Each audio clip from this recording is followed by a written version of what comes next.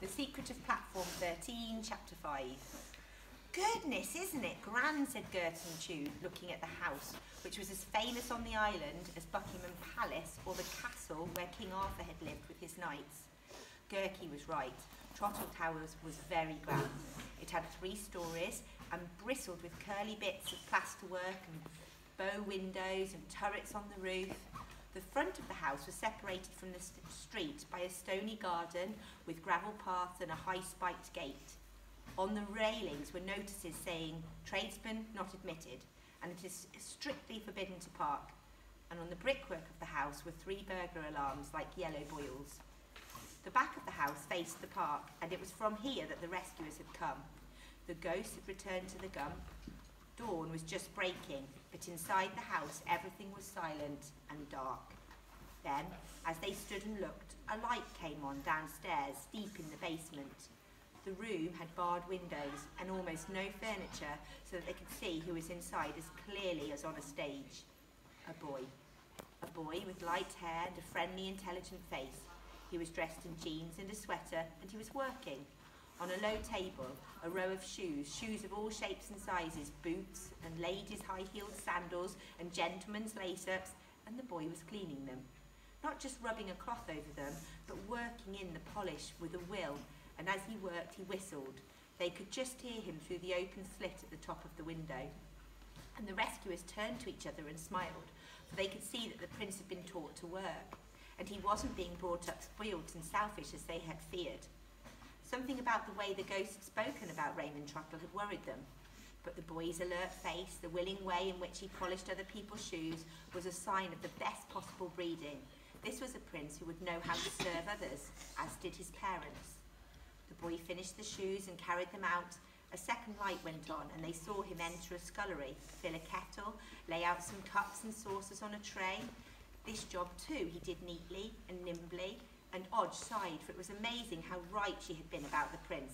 He was just the kind of person she wanted for a friend, and she held on even tighter to the suitcase, glad that she had brought him the best present that any boy could have. The scullery light went off, and a light appeared between the crack in a pair of curtains, which the boy now drew back. As he did this, they could see his face turned towards them. The straight, light hair lapping the level brows, the wide-set eyes and the pointed chin. Then he made his way to the bed and set the tray down beside a fierce-looking lady who didn't seem to be thanking him at all, but just grabbed her tea. "That must be Mrs. Trottle," whispered Gertrude. "She doesn't look very loving." The boy's task was still not done. Back in the scullery, he took out a mop and a bucket and began to wipe the floor. Was he perhaps working a little too hard for a child who had not yet had breakfast? Or was he on a training scheme? Knights often lived like this before a tournament, and Boy Scouts too.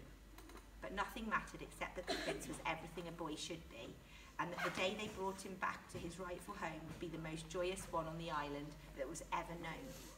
"Can't we go and tell him we're here?" asked Dodge. There was no need. The boy had come out of the back door carrying a polythene bag full of rubbish, which he put into the dustbin. Then he lifted his head and saw them. For a moment he stood perfectly still with a look of wonder on his face, and it was almost as though he was listening to some distant, remembered music. Then he ran lightly up the basement steps and threw open the gate. "Can I help you?" he asked. "Is there anyone you want to see?" Cor the Wise stepped forward. He wanted to greet the prince by his true name, to bow his head before him, but he knew he must not start on him, and trying to speak in an ordinary voice, though he was very much moved, he said, "Yes, there is someone we want to see. You."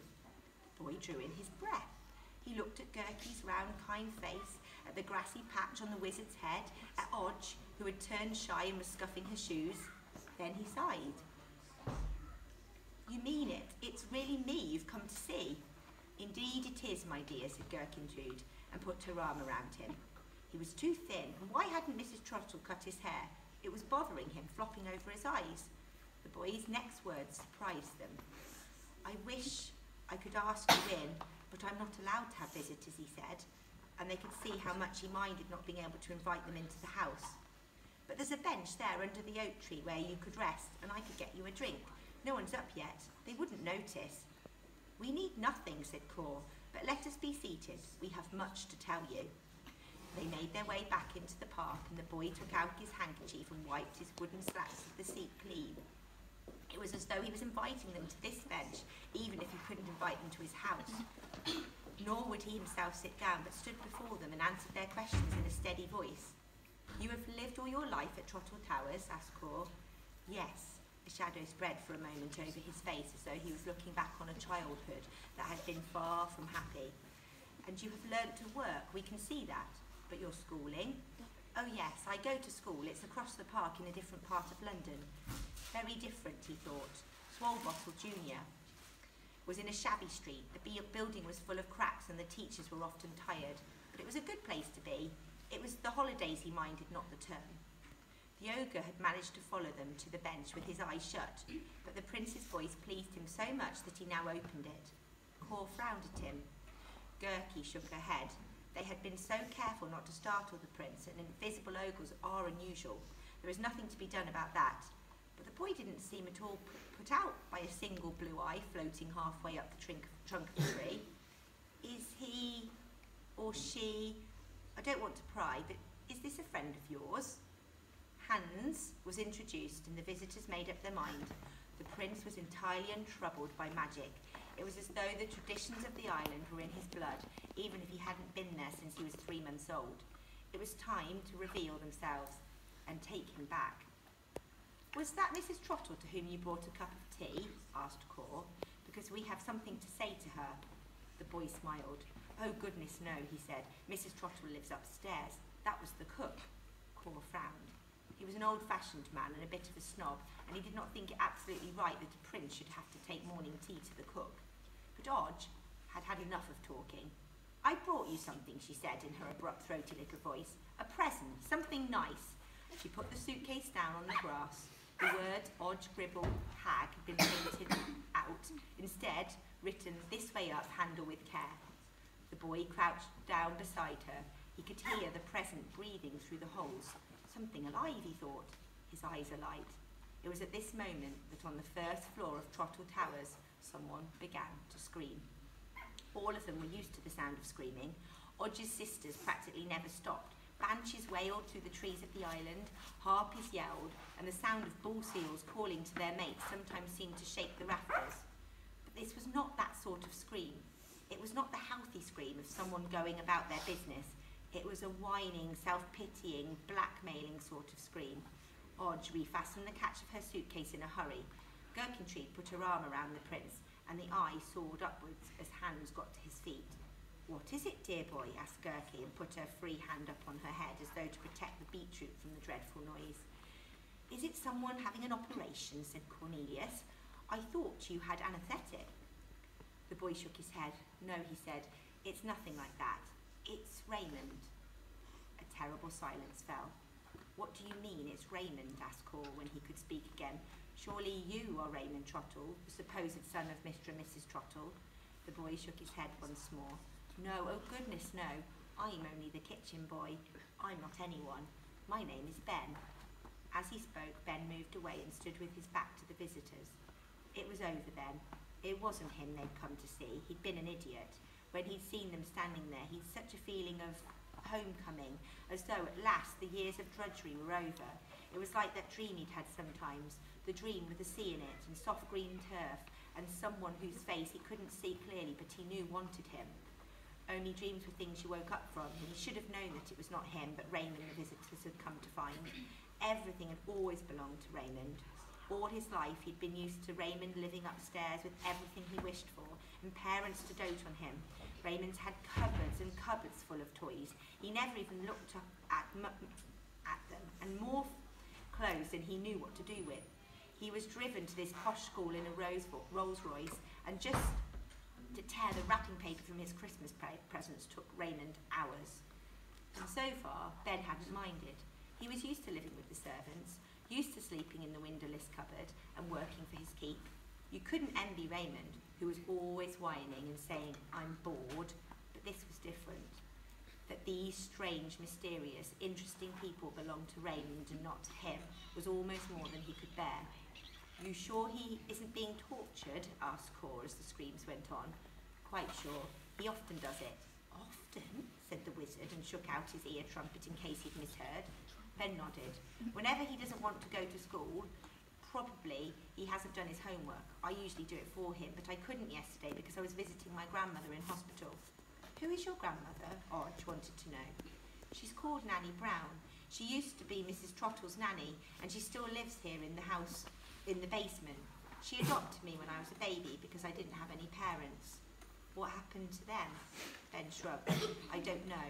They died. Mr. Fulton thinks that they must have been in prison because Nanny never mentions them. Talking about Nanny Brown was difficult because she was very ill. It was she who protected him from the bullying of the servants. Even the snooty butler, Mr. Fulton, respected her. And if she died, the rescuers were silent, huddled together on the bench. Hans had closed his eye and was covering his face with an invisible hand. He was used to the silence of the mountains and felt a heartache, a headache coming on. Hodge was crouched under the suitcase as though to comfort what was inside. It was a child who was making that noise, the child they had come so far to find, and the boy they liked so much had nothing to do with them at all. What is it, my angel, my babykins, my treasure, said Mrs. Trottle, coming into the room. She'd been making up her face when Raymond's screams began. Now her right cheek was covered in purple rouge and her left cheek was still a rather nasty grey colour. Mrs. Trottle's hair was in curlers and she gave off a strong smell of man-eater because she was always went to bed covered in scent. Raymond continued to scream. Tell your mummy, my pinky poo, begged Mrs. Trottle. I've got a pain in my tummy, yowled Raymond. I'm ill. Mrs. Trottle pulled back the covers on Raymond's huge bed with its padded headboard and the built-in switches for his television set, his 2 computers and his electric trains. She put a finger on Raymond's stomach, and the finger vanished because Raymond was extremely fat. Where does it hurt, my pettykins? Which bit? Everywhere, screeched Raymond, all over. Since Raymond had eaten an entire box of chocolates the night before, this was not surprising, but Mrs. Trottle looked worried. I can't go to school, yelled Raymond, getting to the point. I can't.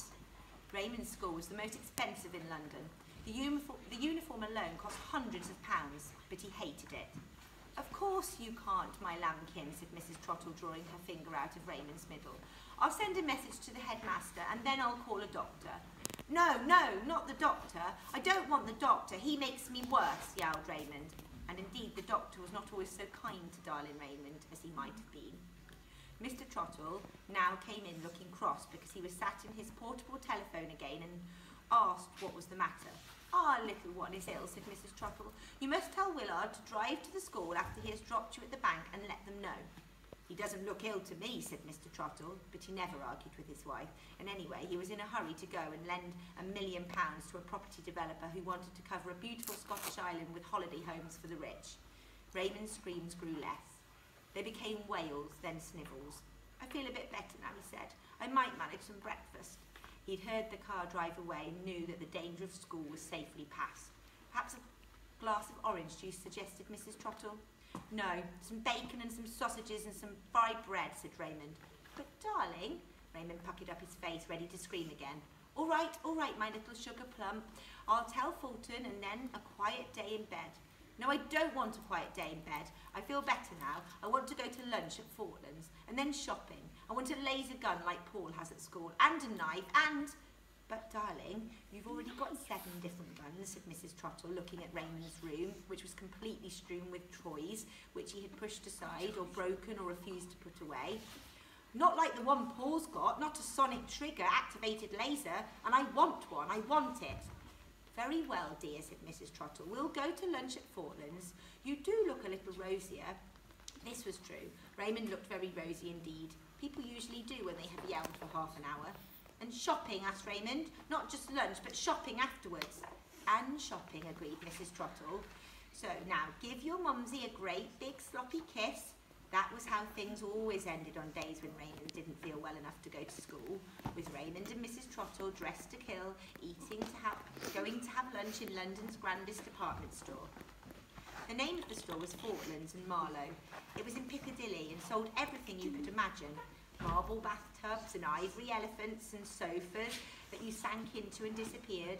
It had a food hall with a fountain where butlers in hard hats bought cheeses which cost a week's wages, and a bridal department where the daughters of duchesses were fitted with their wedding gowns. And none of the dresses had price stickers on them, in case people fainted clean away when they saw how much they cost. And there was a restaurant with pink chairs and pink tablecloths in which Raymond and his mother were having lunch. I'll have shrimps in mayonnaise, said Raymond, and then I'll have roast pork with crackling and Yorkshire pudding, and I'm afraid the Yorkshire pudding comes with the roast beef, sir, said the waitress. With the pork, you get applesauce and red currant jelly. I don't like applesauce, whined Raymond. It's all squishy and gooey. I want Yorkshire pudding, and I want it now. It was at this moment that the rescuers entered the store. They too were having lunch in the restaurant. When Ben had told them how Raymond was going to spend the day, they decided to follow the prince and study him at a distance so that they could decide how best to make themselves known to him. Only I want Ben to come, Odge said. Everyone wanted Ben to come, but he said he couldn't. I don't have school today because they need the building for a council election, and I promised my grandmother I'd come to the hospital at dinner time. But he said he would go with them as far as Fortlands and point Raymond out, because the Trottles had gone off in the rolls and no one had seen him yet. Hans, though, decided to stay behind. He didn't like crowded places, and he lay down under an oak tree and went to sleep, which made a great muddle for the dogs, who didn't understand why they couldn't walk through a perfectly empty patch of grass. Gertie absolutely loved Fortlands. The vegetable display was quite beautiful, the passion fruit and the pineapples and the cauliflowers arranged, and she had time to say nice things to a tray of broccoli, which looked lovely. In a different sort of shop, the rescuers might have stood out, but Fortlands was full of old-fashioned people coming up from the country, and they fitted in quite well. The only thing people did stare at a bit was the beetroot on Gertie's hat, so she decided to leave it in the fountain to soak quietly while she went up to the restaurant. It was as she was bending over the water to look for a place where the beloved vegetable would not be noticed that she saw beneath the waterweed a small, sad face. Bending down to see more clearly, she found she had not been mistaken. Yes, it's me, said a slight silvery voice. Millicent, I heard you were coming, and then, I'm not a mermaid, you know. I'm a water nymph. I've got feet. Yes, I know, dear. I can see you've got feet, but you don't look well. What are those marks on your arms? It's the coins. People chuck coins into the fountain all day long. Heaven knows why. I'm all covered in bruises, and the water isn't changed nearly often enough. And her lovely tiny face really did look very melancholy. Why don't you come down with us, dear, whispered Gertrude. The gump's open. We could take you wrapped in wet towels. It wouldn't be difficult. I was going to, said the nymph sadly, but not now. You've seen him. The prince, do you mean? We haven't yet. Well, you will in a minute. He's just gone up in the lift. There was a lot of us going, but who wants to be ruled by that? She then agreed to hide the beetroot under a water lily leaf, and Gertie hurried to catch up with the others. The nymph's word had upset her, but fays always think the best of people, and she was determined to look on the bright side. Even if Mrs. Trottle had spoilt Raymond a little, there would be time to put that right when he came to the island. When children behave badly, it is nearly always the fault of those who bring them up. There he is, whispered Ben, over there by the window. There was a long pause. You're sure, asked Cor? There can be no mistake? I'm sure, said Ben.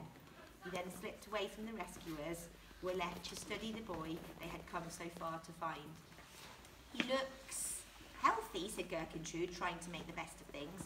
And well washed, agreed the wizard. I imagine there would be no mould behind his ears. Odge didn't say anything.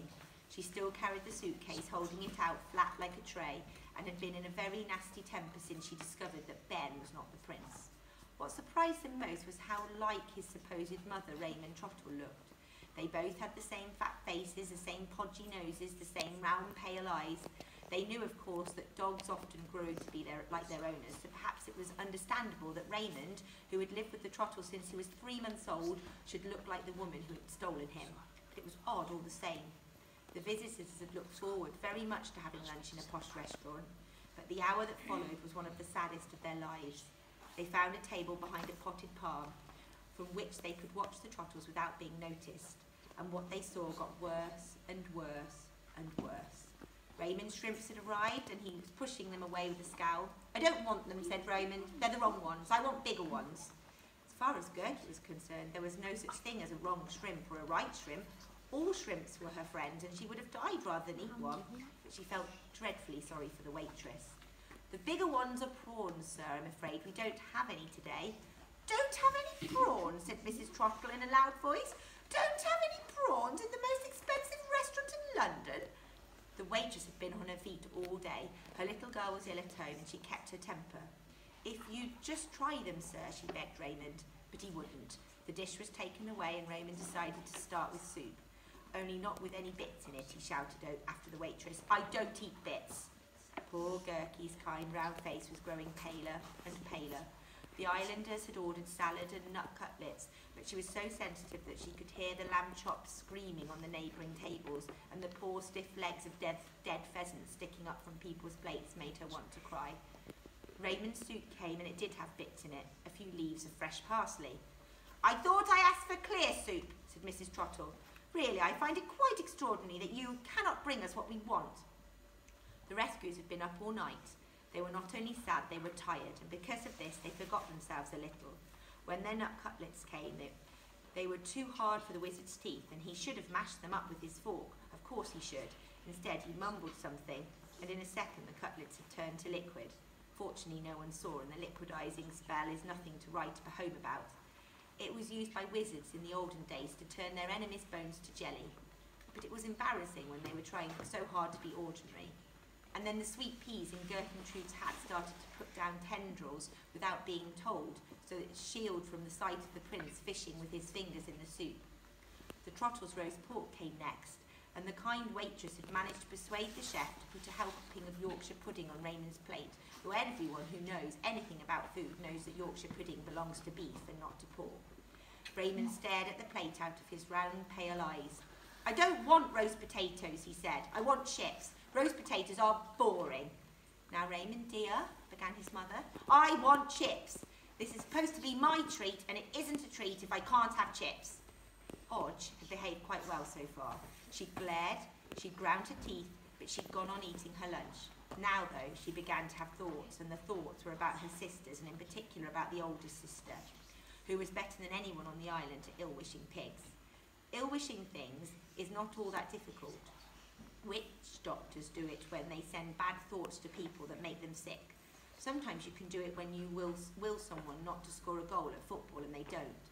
Odge had never wanted to ill-wish pigs because she liked animals, but she had sometimes wanted to ill-wish people. And now, more than anything in the world, she wanted to ill-wish Raymond Trottle. But she didn't. The one thing she wasn't sure if she could, and anyway, she had promised to behave like the girls at St. Agnes, whose uniform she wore.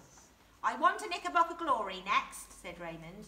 "The kind with pink ice cream, green ice cream, and jelly and peaches and raspberry juice and nuts." The waitress went away and returned with Mrs. Trottle's caramel pudding and the Knickerbocker Glory in a tall glass. It was an absolutely marvellous one. Just to look at it made Odge's mouth water. Raymond picked up a spoon and put it down again. "It hasn't got an umbrella on top," he wailed. "I always have a plastic umbrella on top. I won't eat it unless I have a... eat, yow." "What's happened?" "I didn't touch it. I didn't. He was telling the truth, for once, but nobody believed him, for the Knickerbocker Glory had done a somersault and landed face down on the table, so that the three kinds of ice cream, the jelly, the tinned peaches and the raspberry juice were running down Raymond's trousers, into his socks, across his flashy shoes. Odge had not ill-wished Raymond's Trottle. She had been very good and held herself in, but not completely. She had ill-wished the Knickerbocker Glory. That's the end of chapter